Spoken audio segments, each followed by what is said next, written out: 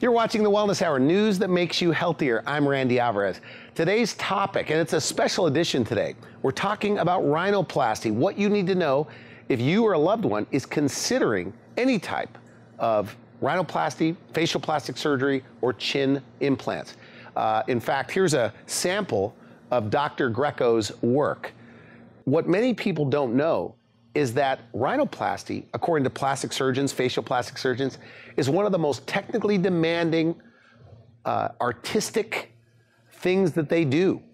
And some people even say you have to get it right the first time. Well, with us, we have Philadelphia's go-to facial plastic surgeon and go-to rhinoplasty, Dr. Greco. Dr. Greco, welcome to the program. Pleasure to be back, Randy. I should say welcome back. You know, we were in the green room, and you're showing me photo after photo after photo, and I want people to know I'm not siding with you or endorsing you on this program, but I told you, these are some, and I've had a lot of plastic surgeons on the show, and they may not like that I'm saying this, but these are some of the best, if not the best, rhinoplasties I've ever seen. It's very nice. I appreciate that. And these are all on your website? They are. Because we probably won't be able to get to all of them. I know you brought a stack of them, and I hope they stay around to look at those. But for people that don't know you, you're a board-certified facial plastic surgeon, board-certified in ENT or otolaryngology. So who do you see? All you do is faces. Who's your typical patient? Typical patient, Randy, is at the younger age group, it's patients that don't like their nose or they don't like their chin. The features of the nose that patients don't like are the bridge being too high or having a hump. They don't like their nose. The tip of their nose in particular doesn't have definition that they'd like it to be. Some feel that their nostrils flare too much. Some of it may have been in an accident and they have a crooked nose now, and that bothers them aesthetically as well as functionally. Chin implants are also very popular in this age group because many times patients don't realize it, but when they come in for the consultation, they're looking at their nose. But when I take a profile picture of them and we start doing the video imaging on them, they start looking at the chin and they see the improvement that can occur from, augmenting the chin. Okay. As we go a little bit further up the scale, aging scale, we start getting into patients that are more interested in some of the minimally invasive procedures. The fillers to help fill out lines. We do a lot of volume now with minimally invasive procedures. Instead of chasing lines, we're now looking at putting volume into the face, which really helps to restore the volume that's being lost as the face ages. Okay. And then, when we start getting in the 50s and 60s, we start getting into patients that really aren't going to benefit from the volume because of the skin envelope just unfortunately has aged. It's lost its elasticity, and therefore there are procedures necessary to tighten that skin envelope. Now, at the top of the show, we said you're the go-to facial plastic surgeon. You are known in Philadelphia for the natural-looking facelift as well. I mean, we've had you on the program before talking about that. One of the things I love to hear from my patients, Randy, is when we see them after surgery is over with, and I have their before and after pictures on the video imager, and they're looking, and they got that smile in their eye. Every once in a while, you might see that little collection of tear in the corner of the eye, or the significant other is just smiling and really, feeling good for their partner.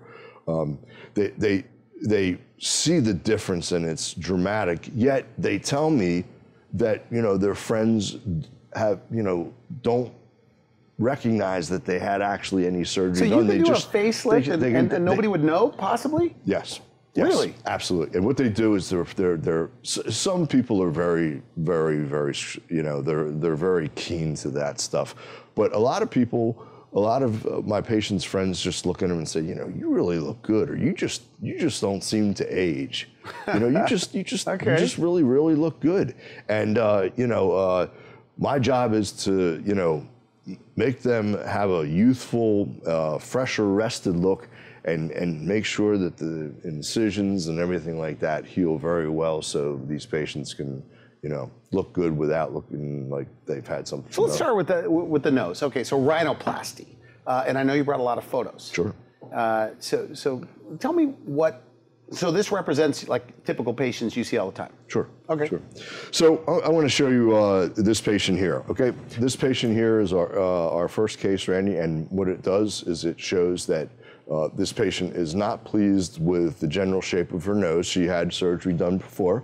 And the thing that's bothering her the most are several things. So for this particular patient, what she's concerned about is she has this hanging columella, or the bottom portion of the tip of the nose is hanging down too much. Okay. And this is going to only get worse. And that bothered her? It did. It did. Okay. And she also noticed that over the last several years, this was a progressive thing. So she was seeing it getting worse and worse and worse. Okay. Now with that, was the bridge of her nose. The bridge of her nose is kind of deviated to one side, as you can see. Okay. And this was associated with the breathing problem. Okay. Now, I want to show you something. This is the after picture. Mm-hmm. And what I want you to do is, before you look at the nose, I want you to take a look at the eyes of the patient before and after, and tell me if you think that there is more of an expression to the eyes afterwards. Yeah, that's a good point.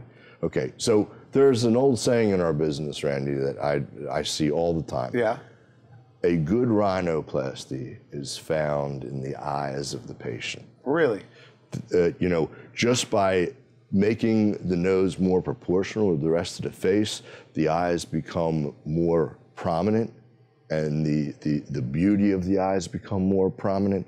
The expression that the patient possesses probably is a reflection of some inner confidence, inner beauty that they feel.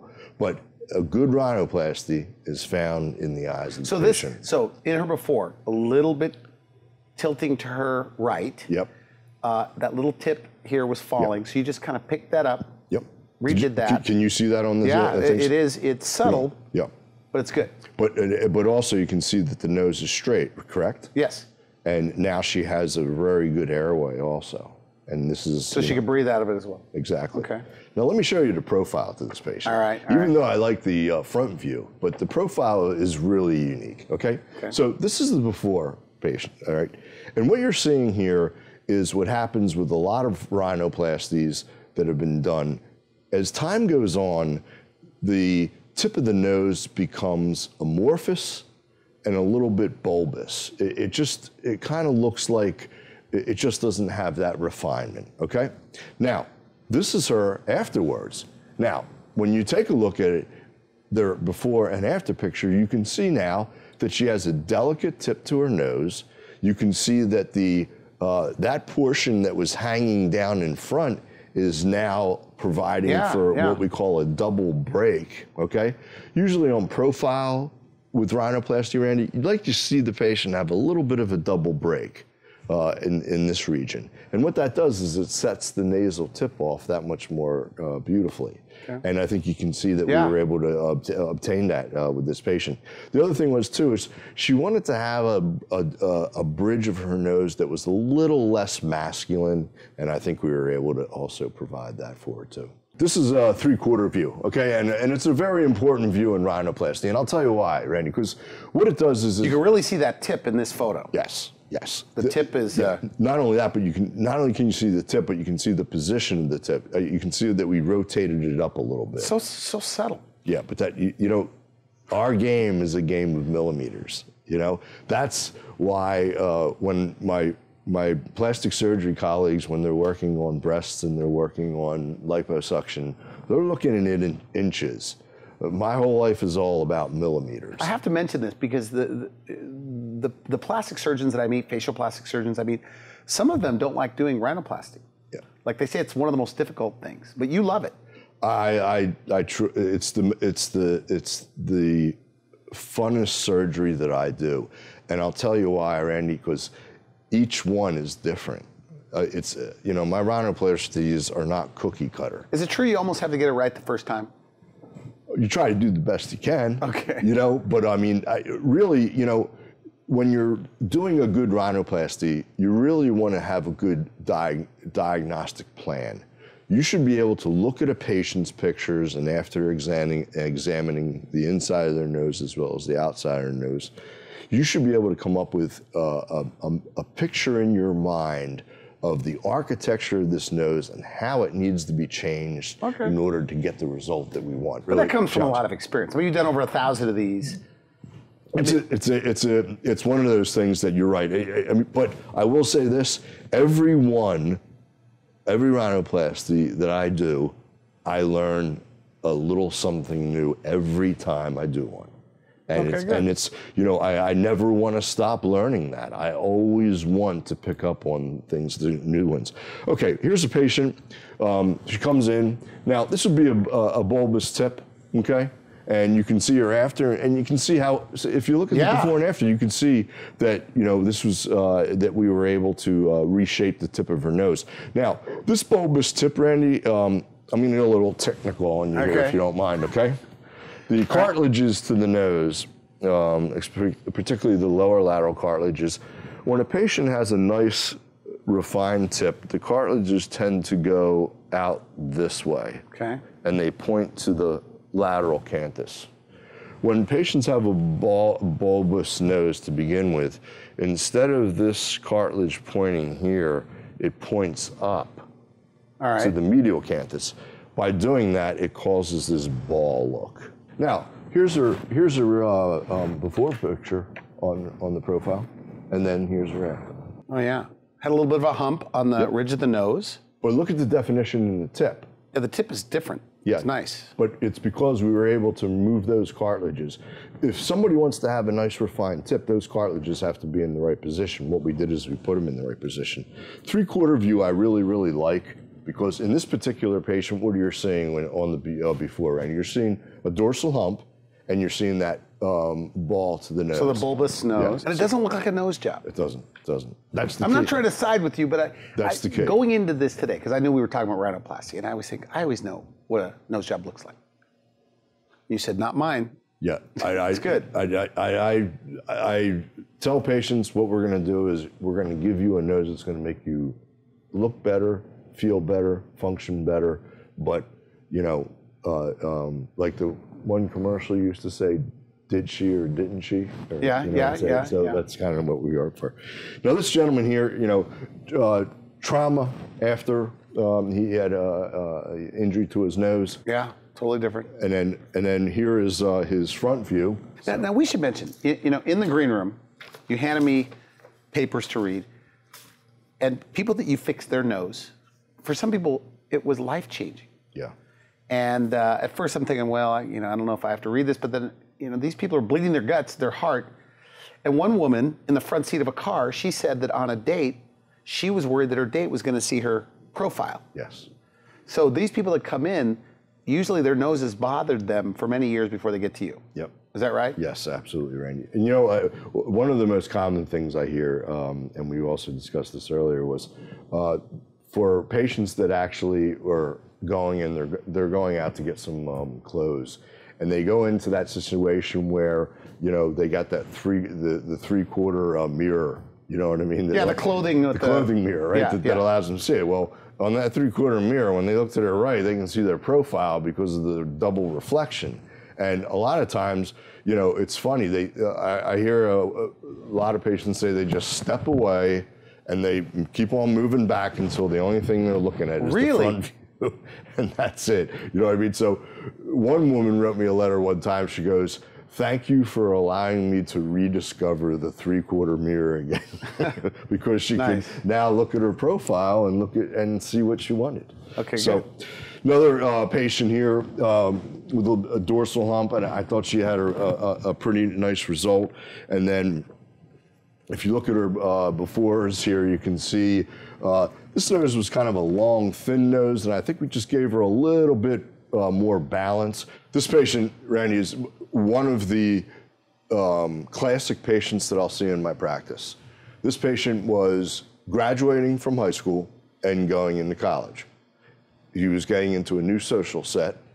He had, you know, lived with his nose during high school, and he was going off to college, and he was going to do something, give him a little bit more confidence, a little bit more self-esteem, and not have people say, you know, well, you know, because usually a large dorsal hump, people will say, something's, a little bit different. So he didn't like that hump, the bump on his nose. Exactly. But this is his after. And once again, I mean, wow. That's just it's just a nice natural nose. This is actually him 4 years later. So this is a 4-year follow-up. It's very interesting. Okay. Here he is on his front view, and you can see the long, thin nose. But now he's got a nose that kind of has a little bit, nicer flow to it. You don't see the dorsal hump.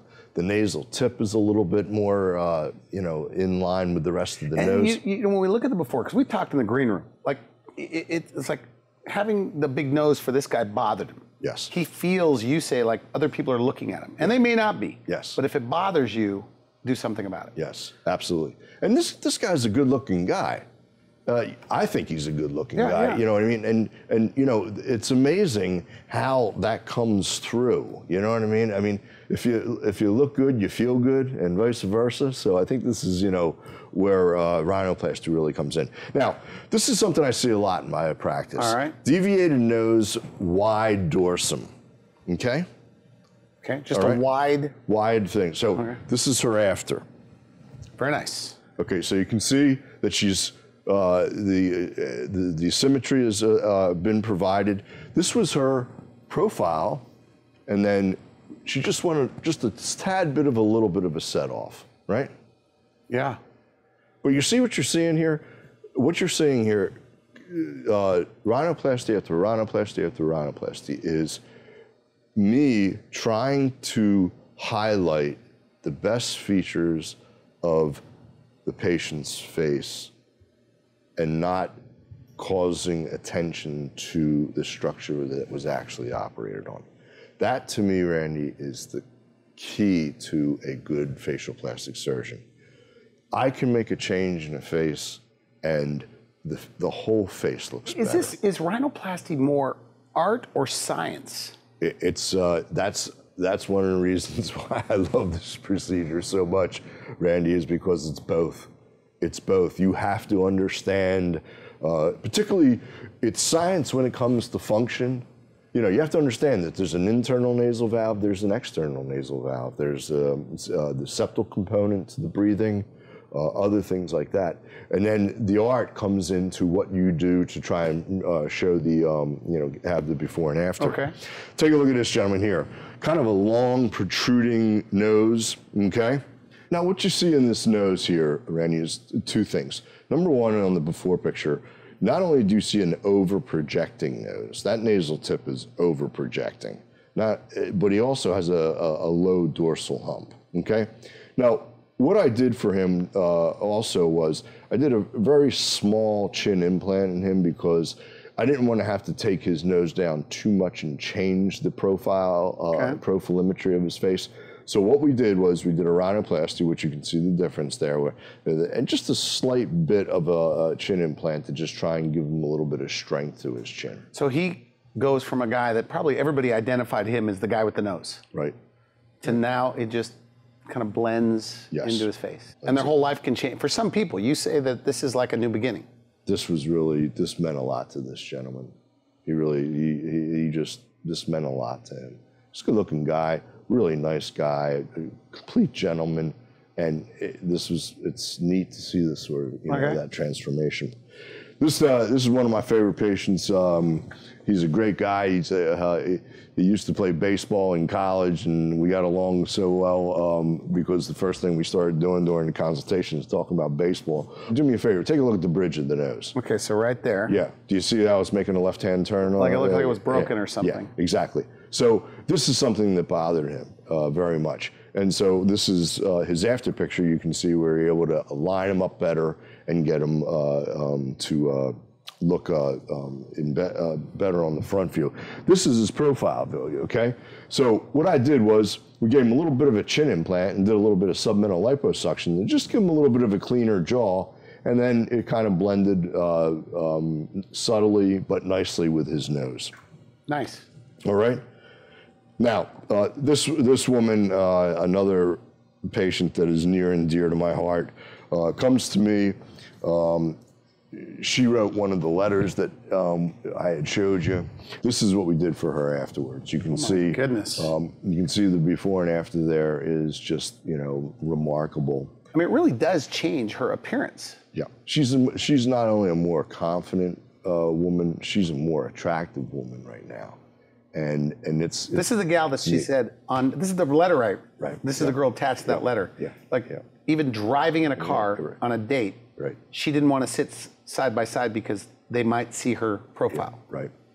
Interesting. And now she's just, you know, she comes in and you can, first of all, there's a certain bounce in their step, Randy, you know, which is really cool. After it's all done. And then there's this, before, in the initial consultation, it's almost like you had to drag the smile out of them. Now they just volunteer the smile. All right, take a look at this gentleman. Another really super nice guy. Okay, there's that's an unusual nose right there. This is a revision. Okay, take a look at the 3/4 view.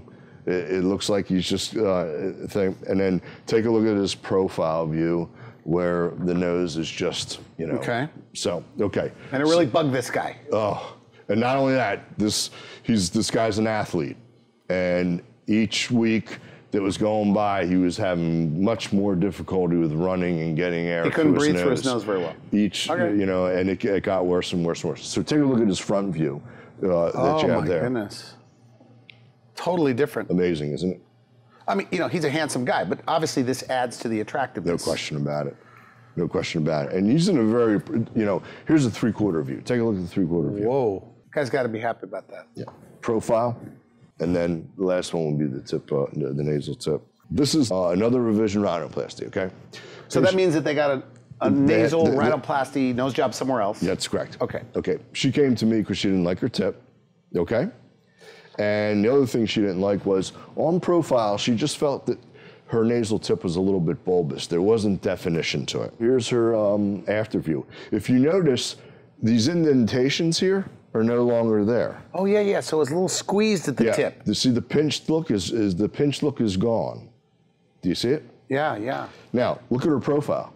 Now see how we were able to give her a little bit of definition to the tip of the nose, and that was just through what we call a shield graft, which is a graft of cartilage that I placed here. And what that did is it just gave her, if you look at the before and after, you can see that it looks a little bit wider at the tip, but here it looks more refined. Now, we are really short on time. A couple of minutes left. The chin. Yes. You brought some photos of the chin, and you say they go together, rhinoplasty and chin. Absolutely, Randy. What we're talking about is profilometry, or the profile aspect of the face, okay? So Leonardo da Vinci divided the face up into thirds, you know, the forehead, and then from the glabella to the subnasale or nasolabial angle, and then from the nasolabial angle to the bottom of the chin. They should be equal, okay? Sometimes when patients come in and they have a large nose, there is an associated weakness in the chin. So if the chin's too far back, the nose appears to be bigger. There's an inverse relationship, right? Okay. So if I bring the nose back, the chin looks like it's projecting more. If I take the chin back, the nose looks like it's projecting more. All right. Okay. So let's go with this patient here first. I think she's a remarkable result. This was another letter that you had read where there's. Is this called a weak chin? Is that what that is? Yes. Okay. Weak chin or retrognathia. Okay, which is usually associated with only you guys call it that, which is associated with a class 2 occlusion. It usually means they have a overbite. Okay. Now this is this patient, and you read one of her letters, and she was a patient who just, you know, she had mentioned, I think, something about Kermit the Frog. Somebody called her Kermit the Frog because she had no chin. Because she had no chin. Terrible. Now you can see her after. Wow. And this is, you know, this is pretty remarkable. Just with the chin. Yeah. Now, take a look at her lips, though. Look at this is what I call collateral improvement, where you can do a chin augmentation, and that's all you do. But look at her cervicomental angle. Doesn't it, right here? Doesn't that look a little sharper? Yeah, her neck looks more chiseled. Yeah, was that lipo? No. Just that by the implant. Yes. Now that other view. Take a look. I mean, that's you can see amazing. Yeah. Now you really see the benefit of what that looks like. Okay? So, this gentleman, you can see, comes in, has an extremely weak chin, and has a submental adiposity. So what does that mean? So it just has fat underneath her chin. Okay. So, you know, and unfortunately, the fat underneath the chin is genetically determined, and it's also fat, Randy, that is difficult to remove with diet and exercise. So here's your before and after here. Gave him a nice chin. Wow. Gave him a nice chin implant. Okay. Give him that strong anterior projection, and then the submental liposuction. And now, I mean, the guy looks like a handsome guy now. I mean, I think it really helped to improve his profile really nicely. Yeah. All right. Last one I'll show you is a sweet woman that came to me who just never, ever liked her chin. She thought her lips were too large for her face. And what we did is we gave her a chin implant. And that's the only thing we did. Now, it's like her face has been pulled in, almost, exactly, on the profile. Exactly, but take a look at the proportion of the rest of the structures of her face in relation to what she had before and what she had after. This is what I mean by collateral, a positive collateral effect. So that means you did this and it affected other parts of the face. Exactly. Interesting. And that's what's neat about so this stuff. Chin combined with rhinoplasty. A very strong combination that can give patients a sense of self-confidence, no matter which angle they're being looked at, no matter what mirror they're being seen in. Because that's the party shot. I mean, when you're at a party, everybody's looking at you from the profile. That's what it is. I think you called it the party shot. Yeah, you're right. So when you fix that, yeah, it does. It completely changes. So they're thrilled. When it's all done, they just it's a real you can really make a dramatic change in a patient's appearance and in their psyche. What's the downtime? I mean, if everything goes great, how soon could you return to work? Like with a chin? 10 days with a chin, probably about 7 days. So like take a week off. Yep. But some people go back to work earlier. They do. They do. You know, I always ask patients, Randy, if they have a behind-the-scenes job, they can get back as soon as they want. Okay. Great stuff. All this is on your website. I want to thank you for coming on the show. It's always a pleasure. So Randy. final message, if you don't like your chin, weak chin, your nose, come in for a consultation. Absolutely. And you're going to show them imaging in advance what it's going to look like. And let me tell you something. Video imaging, particularly when it comes to the profile of a patient's face, is so helpful to the patient to get a good appreciation for what they'll look like. And a lot of times we might even end up doing a little liposuction on the neck. All right. I want to thank you for coming on the show. Great stuff. Great. We appreciate you having me here. You've been watching The Wellness Hour. I'm Randy Alvarez. For now, I wish you good health. Thanks for watching The Wellness Hour, the leader in medical news with your host, Randy Alvarez, the authority on health issues.